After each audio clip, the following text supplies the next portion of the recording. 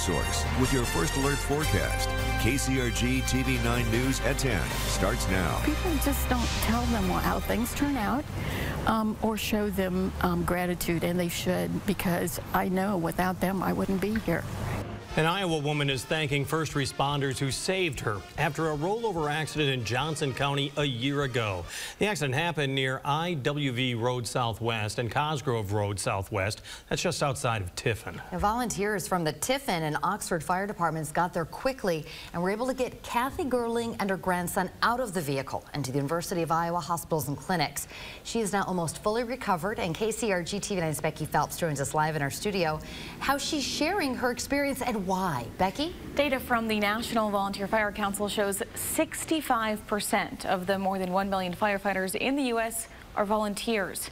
Kathy Gerling knows firsthand just how important those volunteers are, and she wants others to know it too. Oh my gosh, what can I say? I'm going to start crying. They saved my life. I know they did. It's hard for Kathy Gerling to find the words to thank the first responders who came to her and her grandson's rescue after a vehicle accident in March of 2023. Noah and I were talking, and then I remember just white, and that was the airbag.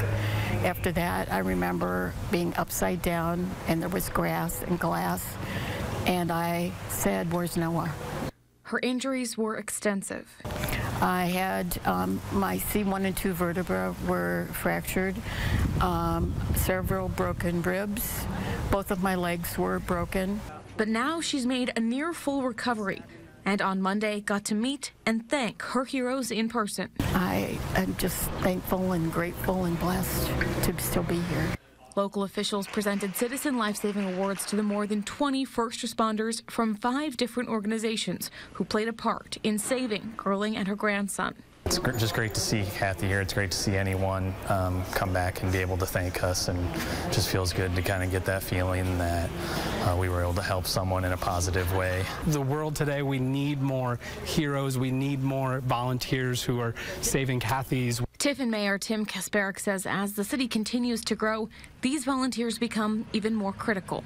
We had 570 calls last year. We haven't missed a call in 2 years, which is just phenomenal. And that's a 270% growth from 2018.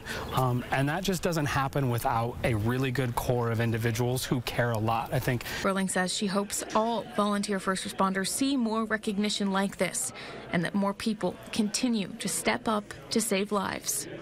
And I wanted to let them know that I too appreciated what they did.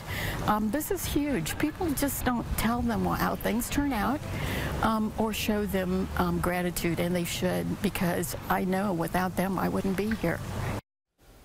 The Tiffin Fire Department encourages anyone interested in volunteering for their local departments to reach out and apply.